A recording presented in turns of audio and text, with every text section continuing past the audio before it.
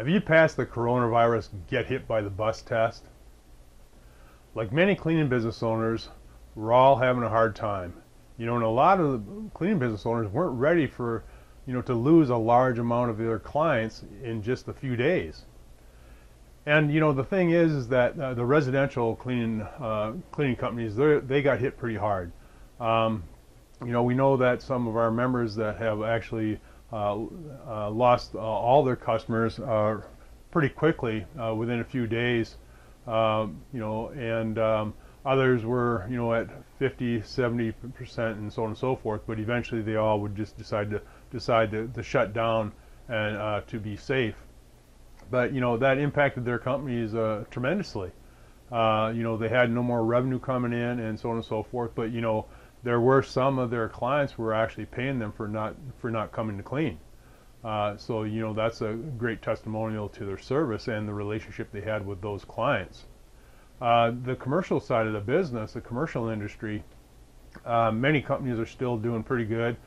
We have some that are actually growing during this time. There's others that have lost a small percentage of their clients. And when I say lost, it's not that they quit on them. It's just that they postponed service is actually what happened, because there will be a time when we can reopen and re-onboard all these clients. So, but the thing is it's really a get hit by a bus test, really, because so many people weren't prepared for this, and they didn't have systems in place that they might have or should have had. So think about that. What systems didn't you have in place when this happened? And now is the time to develop them systems so you're prepared next time. The other thing is that many companies were not prepared financially. Their financial strength just wasn't there. They didn't have any cash reserves, which really hit hard. There's no way for them to meet payroll and pay invoices and vendors and things like that. So that's the other thing to think about, is when we look at this get hit by a bus test from the coronavirus.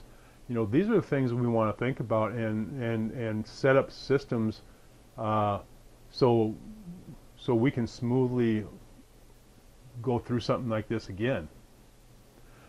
Now, your financial strength, that's very important. Like I say, generally you want to have 30 days worth of cash reserve. 60 to 90 days is best. 90 days is best. I always say 90 days. That's best. But that should be your goal, is to build up a cash reserve in your business to where your business will survive for 90 days before it really kind of be cash scrapped. So think about that. And other things too is that you can actually go and get some lines of credit for your business and other things like that that can actually be set aside just for things like this. Whenever you have this type of incident happen again, well, now we got a line of credit over here that we can always pull from to meet payroll and pay vendors and things like that. So keep that in mind. And I really think that every cleaning business owner should have a line of credit. It's not that you're taking a loan, it's just that you have a reserve of money sitting over here for hard times when you need to buy equipment or meet payroll and stuff like that. Then you're only pulling out what you need, and that's it. Then you can replenish it and pay that back. But so keep that in mind. I think everyone should have that. Something else is a lot of companies are not going to survive this test. Which is sad, but also, I'm hoping that for those that actually had to go out of business, I hope that they are able to, rebound and come back and restart their companies, and have better controls and systems in place next time, so it wouldn't put them out of business. And again, there's many resources to help cleaning business owners. Us at the janitorialstore.com and the myhousecleaningbiz.com for the residential side of the industry. We have lots of resources, tools, information, and everything a person needs to build a successful cleaning business. All you need to do is become a member, and you got access to this information. Premium members have access to our 2 LMSs, our learning management systems that we have, with lots of videos on there. We have cleaning videos, and then we also have other development videos on CSU Business Library. But so the resources are out there. Take advantage of them. The small investment that you make to the janitorial store and my house cleaning biz will pay big dividends. And if you take the time to go to our website and look at that, you'll read some of these testimonials which people have given, that exactly for that small investment they were able to land these larger contracts, for $250,000 and so on and so forth. But do that because again, it's a tool. It's a tool for you to overcome this get hit by the bus test.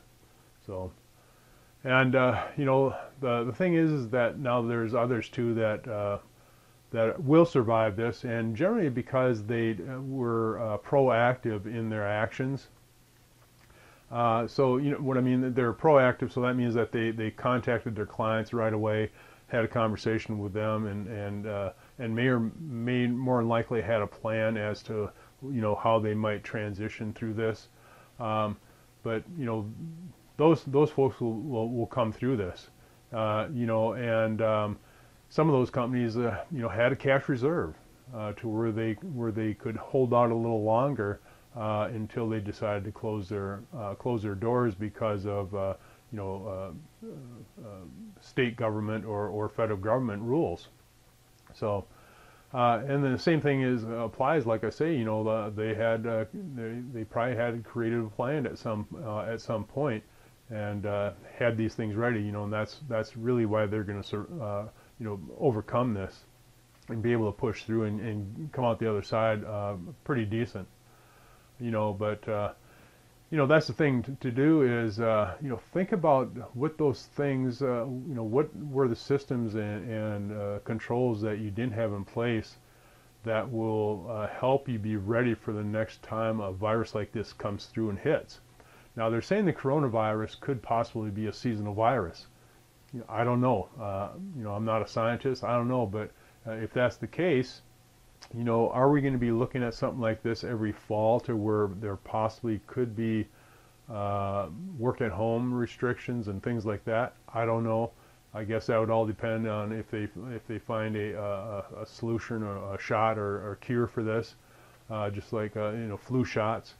But anyway, before that, let's do that. Let's start thinking post-coronavirus and have our systems and controls in place and the resources that we can use to overcome this and come out on the backside even stronger and better company. So, well, until next time, that's all I got. I'm Steve Hansen, co-founder of thejanitorialstore.com and myhousecleaningbiz.com. And hopefully you found this useful. If you did, go ahead and click on the like and share button and give me a thumbs up. And if you have not subscribed to our YouTube channel, go ahead and click on the subscribe button, and you're going to find hundreds and hundreds of videos that we've done on how to build a successful cleaning business.